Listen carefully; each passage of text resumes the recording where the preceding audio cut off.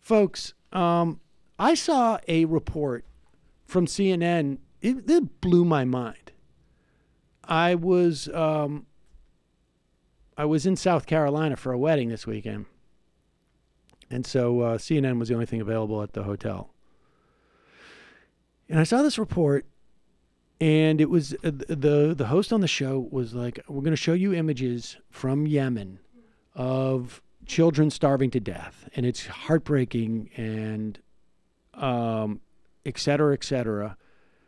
And I was like, oh, good. This is good. The American public needs to know our role in what's going on there and how devastating it is. I mean, the UN has been warning us now for a couple of months. And really, I mean, this has been going on for months and months and months. But I think there was another report just like less than a couple of weeks ago that said we are right on the cusp. It may be even too late to stop one of the greatest humanitarian crises that we've seen in generations in Yemen. And it is because of the Saudi war and blockade basically being waged on Yemen. And they are able to do this for one reason, and that is because we enable them. We enable them with logistical support, with armament support. Look, we're not turning a blind eye to this. We are literally making it possible for them to do this. And so I'm watching this report, and the closest they came, and horrible images of individual children completely starving to death. Like sitting on a medical table, they can't even roll the kid over on his back because of the pain from the malnutrition. And they're talking about how heartbreaking this is. And the only reference in this like 5-minute report was at one point they said the Saudi-led U.S.-backed coalition. That was it. Just those words were the only words that basically would indicate to the American public, oh, incidentally, you have the ability to end this almost immediately. Now, the story was also pegged on Mattis saying that they have 30 days to try and wrap this up. It was pretty weak tea, particularly when you see this from Donald Trump as to his regret in selling armaments to the Saudis. Now, understand, the Obama administration followed the same course. They didn't enable it as much. They did it supposedly in retrospect, and I don't know how you would assess this, as supposedly they thought like, oh, constructive engagement. If we're part of this, we can maybe hold them back. And they did supposedly have some shackles on the amount of civilian control, and they thought it would put them in a position to prevent something like this. But it's 2 years later, and the Trump administration just did what the Obama administration did, but with no restraints whatsoever. Here is Donald Trump sitting down with Jonathan Swain and Jim Vandehei for that Axios program. Let's talk about foreign policy, big issue. What do you make of the situation in Yemen right now? I think it's a terrible situation.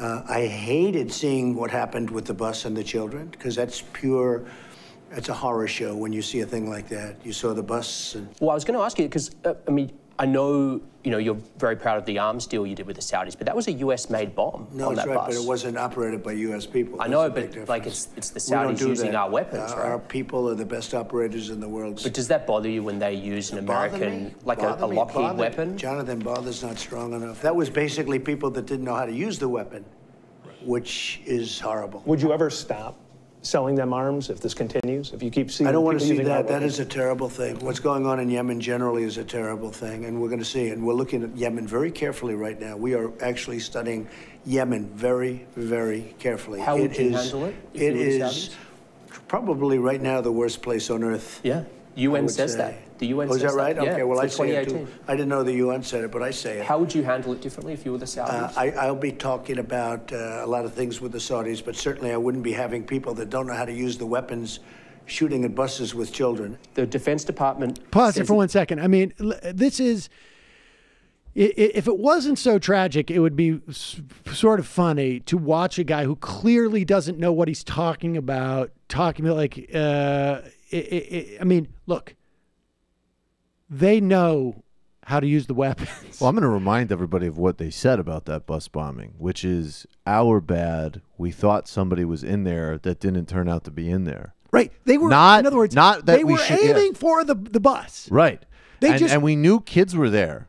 It's just that the target that the kids would have been worth sacrificing for didn't turn out to be in the bus. So our bad. Right. So this story of them not knowing how to use the weapons, first of all, it's a lie. Second of all, if that was the case, then that's exactly why you would use as an excuse, like, we're not going to sell it to you anymore because you don't know how to use them and it's killing civilians. Going to work on the manuals. But again, understand, he's focusing on this one story because he knows about it. He may or may not know. Apparently, he's not aware that the UN said we're on the cusp of a massive humanitarian crisis in terms of the deaths of tens of thousands of children, more, hundreds of thousands from starvation. But continue. The Defense Department says it does not make tactical targeting decisions, but does improve their targeting. Quote from Mattis, "I will tell you that we do help them plan what we call kind of targeting," the Defense Secretary James. And we Mattis. teach them how to use the equipment, but that doesn't mean... Obviously not good enough. Yeah, I'm not happy about it. I'm not happy about it. But we'll see what happens with Yemen.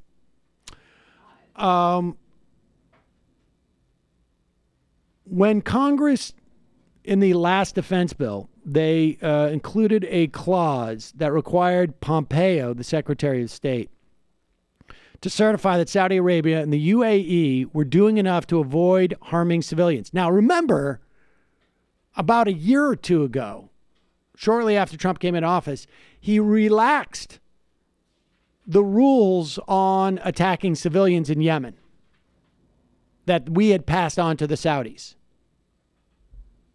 So you immediately saw more civilian casualties.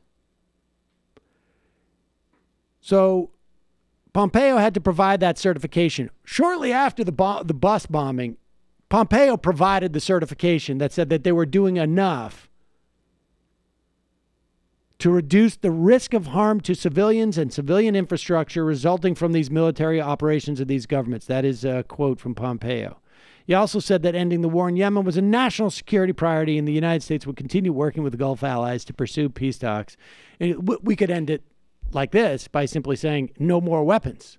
We're just not going to sell you the bombs anymore. We're not going to refuel you in air either. That's another major part of how they're able to do this. And there's not a lot of options for them unless they want to completely retool their entire military. They don't have much of a military. They have a lot of gadgets from us, but yeah, exactly. They don't to have the the extent that they do this. have jets and fighters. I mean, they need us. So we have leverage, in other words.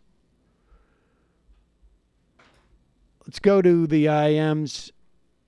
Colin from Nebraska, TMBS approaching corporatist status with a effing sellout of its live event.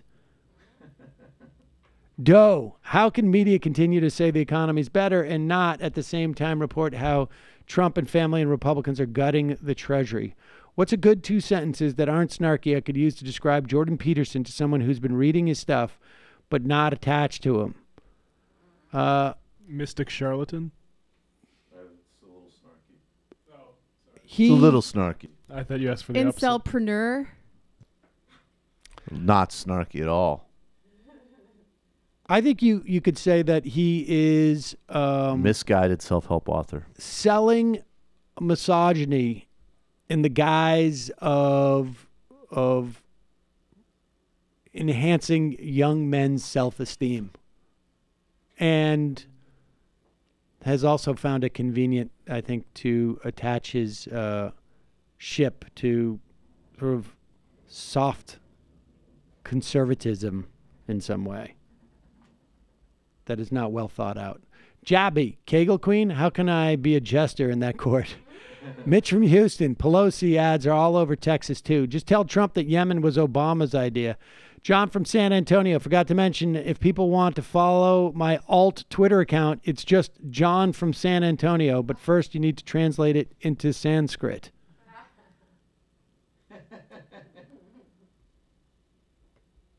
Is that true? Anarchy GTA. We protested Steve Bannon speaking last night in Toronto, and the police pepper sprayed us and arrested a bunch of us. Jesus. Patriot Gayer, that sexy, very proud boy, Joey Gibson, and his gimp, Tiny, are planning another rally at City Hall in Portland, Oregon, with his wide-eyed Jesus freaks on November 17th. Counter-protesters are encouraged to turn out. Retcon, you and Janine were on Morning Joe in 2005. Not Morning Joe, it was Scarborough Country at that time. You were both badasses, and my favorite part was when Janine called Scarborough a propagandist. I looked it up in celebration of your show's birthday. Happy birthday, MR. You and Janine were... thank you very much. Congressional baseball fan. As we prepare to enter the offseason, it's important that we keep the stove hot and Americans engaged with the election tomorrow. I feel the slogan, Blue Wave has lost speed. Please feel free to use the much more engaging bases loaded. Play ball, America.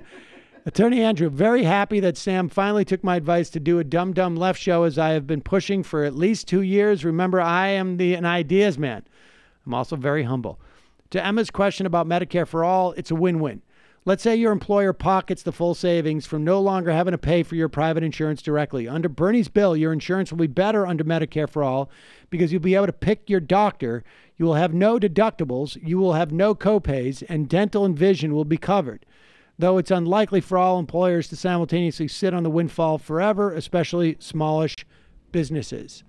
Yes, but presumably the argument is that she's making is that, yes, my Medicare for all will be cheaper, but what will the money that I paid for all those deductibles and co-payments be relative to the taxes that will be increased to pay for that Medicare for all, for that individual?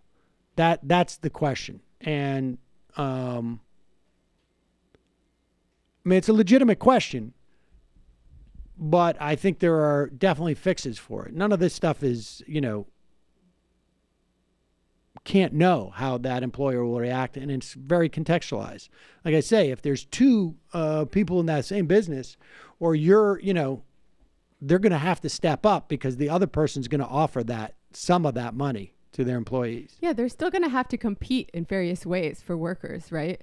And this is another thing I just thought of. I know not everyone's in a union, but healthcare is such a big part of union negotiations right now.